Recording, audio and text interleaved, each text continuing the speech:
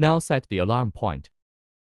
Press the OM key simultaneously for 10 seconds to enter the password state. O key shift. M key for acceleration change. Enter password to 2. Press and hold the O key for 10 seconds. Enter the alarm point setting menu, currently displaying ALE. Press the M key to enter the submenu. The original data is 200. Now change it to 10. Press the M key to accelerate the change. Press the O key to shift. Digital flashing, press the M key. Long press the O key for 10 seconds to save. Currently displaying ALR.